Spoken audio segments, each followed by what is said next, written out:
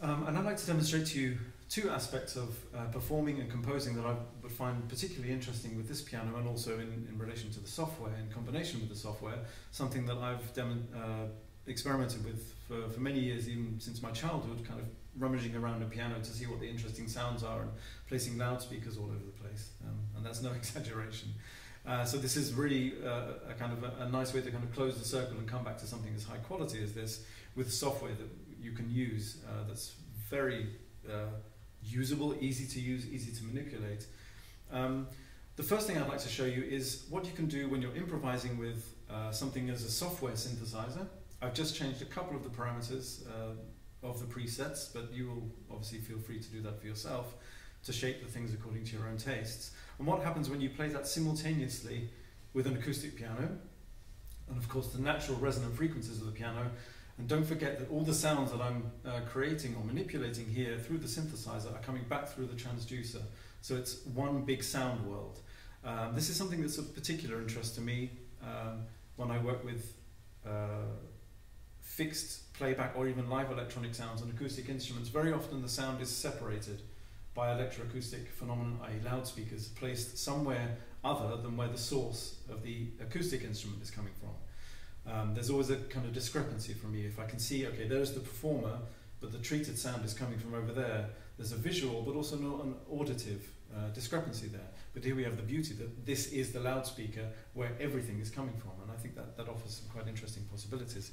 So if I take just here an acoustic piano again, a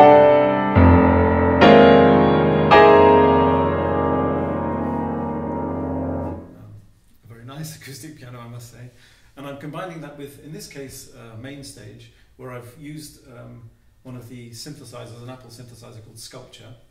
It's got some very interesting physical modeling and sculpturing aspects to it. And what we've done is, again using the MIDI triggering capability of the piano, is to trigger, and if I take the piano stop off, you can trigger certain sounds at a certain octave. So I can say, okay, in my performance, in my improvisation, I'm only going to be, at least in the acoustic instrument, going to be concentrating on this part of the keyboard, whereas with the software, I've got the lower register. So there are some sounds that I can contour at the same time. Obviously, if I take the piano stop away, I've got the piano with it, which is quite interesting. Now for me, obviously, it's a question of matching the harmonics. Is it enharmonic? Is it disharmonic? Is it dissonant? But it doesn't really matter at this stage. That's a question of fine-tuning and a question of composition. But for me, the beauty of this is that you can just start improvising with it and see how far we go. So I'll just demonstrate you a quick improvisation where I'm controlling these sounds myself.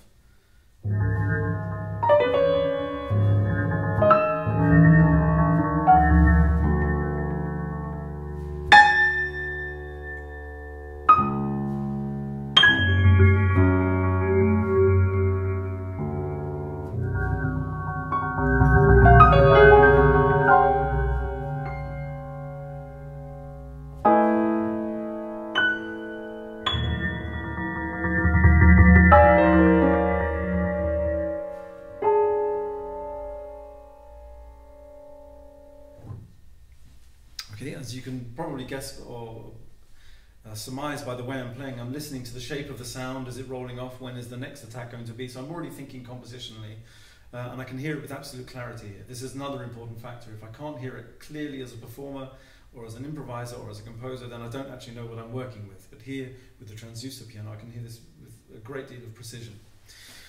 So the other thing that I'd like to demonstrate in regard to that is that I can actually record some of these MIDI improvisations, the synthesized sculptural improvisations, and play them back, leaving me free to not always think about, okay, here I am dividing my body or dividing my practice, in a sense performance practice, into this part of the sound composition and then up here, which for me is probably not one of the, I suppose after a long period it becomes a bit of a separated thing where I'm aware that I'm actually working with two keyboards in a way. It becomes a bit false, a bit fake, at least for me. But here I can actually kind of free myself up to do something perhaps a bit more developed. So I'm just going to improvise a couple of very, very simple tones here, record them with the add silent, play them back through the transducer, and then see where we go with that. And you'll see that it's a very different performance practice. Just something very simple.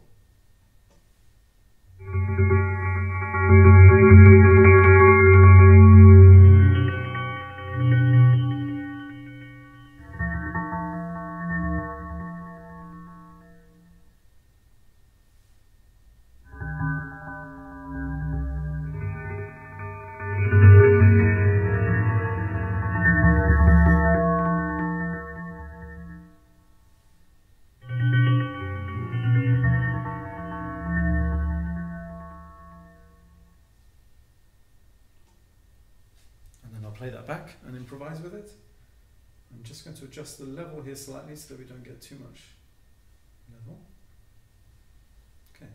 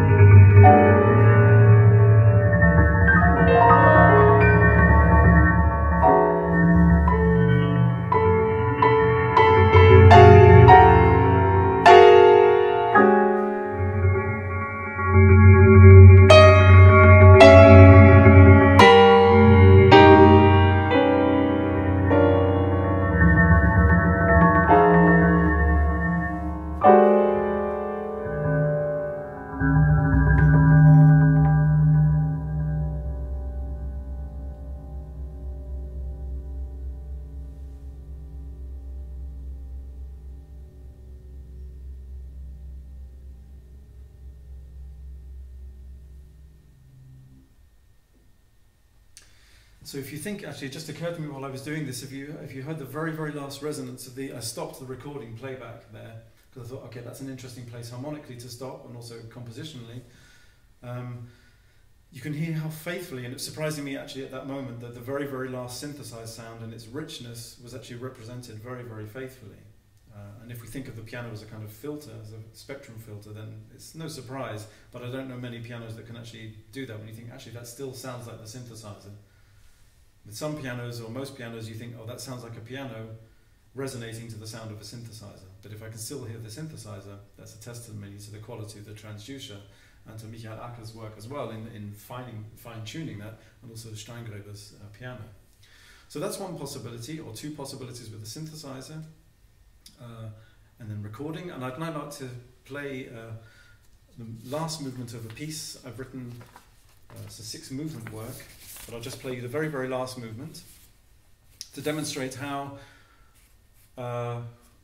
in experimental music you have very often not just live electronics, but actually pre-composed electronics that you will play back to, play along to. And I will demonstrate that now for you here.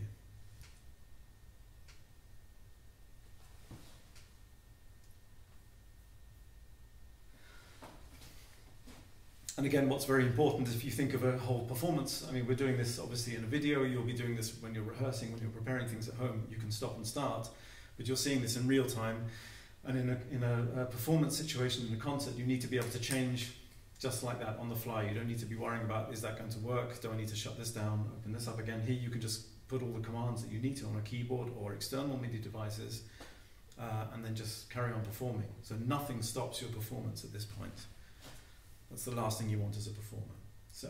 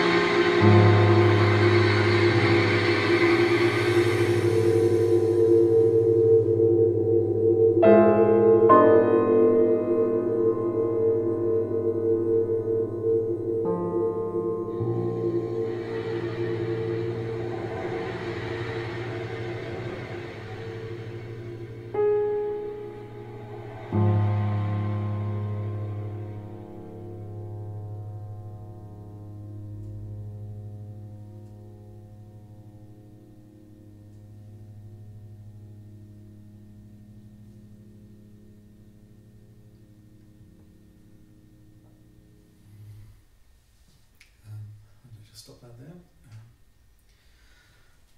there. I'm a bit out of breath there because what you probably won't know, so I'm going to tell you that this is the first time I've done this on this piano with this transducer, with this software. And what I would also tell you is that I've had many situations where software just stops, computers stop, hard disks stop, all these kinds of things. The fact that you can just do this without any rehearsal, quick sound check, sound quality is there, and I play something like this, and also I'm getting the resonance back on the piano, which is not something I've ever had before. With this piece, I'm normally used to the loudspeakers being quite distanced. It's just wonderful. It's it's a completely different feeling, and obviously because I'm the composer of the piece, I'm thinking, oh, I didn't hear that before. I haven't heard that before. So even if you're not a composer, even if you're a performer, this is going to open up your ears to lots of new possibilities. So I think that's kind of demonstrated just in a very, very general way that you can already do quite amazing things with this. As ever, great instruments lay the challenge at the feet of the musicians and the composers, the performers, to do equally good things, or at least to try. And that for me is just opens up a world of possibilities that makes it a joy to make music. So I'm very grateful for the work for Michael Acker, to the Transducer concept, Steingraeber, and also the software. It's a great instrument, and it opens up lots of possibilities, endless possibilities, one can say, for dramatic but also very, very fine work. It's a great way of working with it. And as I mentioned, you can apply this transducer technology to all Steingraeber.